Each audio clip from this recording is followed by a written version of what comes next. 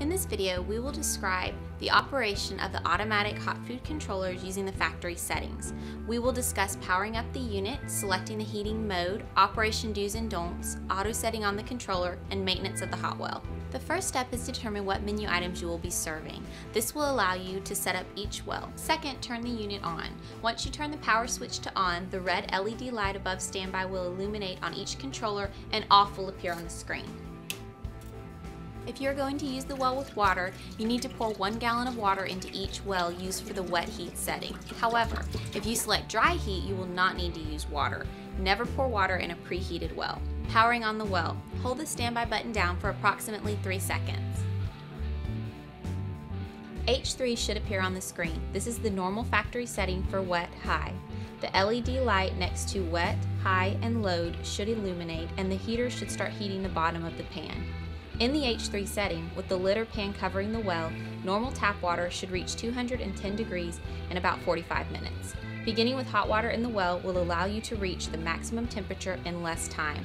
Remember, you must use a pan or lid over the well in this setting to achieve this temperature. Operation do's and don'ts. Do. To change the heat setting to a higher or lower setting, press and hold the set button until set on the screen starts to blink. Next, press either the up arrow key for a higher setting or the down arrow key for a lower setting.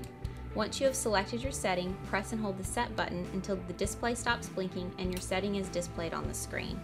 Don't. Never pour water in a preheated dry well. Powering off the unit. Turning the unit off at the end of the serving period can be done in 2 different ways. First, hold the standby button down for approximately 3 seconds on each controller. Off will appear on the screen. This puts the controller in an off position.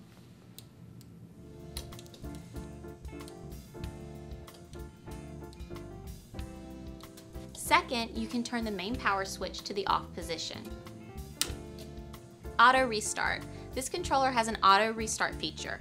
This means that you can program your controllers for your next serving period ahead of time.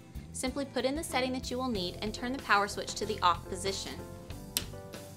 When the power switch is turned back to the on position, auto will display on the screen. The controller will automatically restart from the last set point. Maintenance of the hot well. Stainless steel requires little maintenance. However, if it is not cleaned properly, the protective coating of the stainless can become damaged. There are several good cleaners for stainless steel available, and you can find more detail about these in the owner's manual. However, the factory recommends that mild soap and water be used to clean the unit.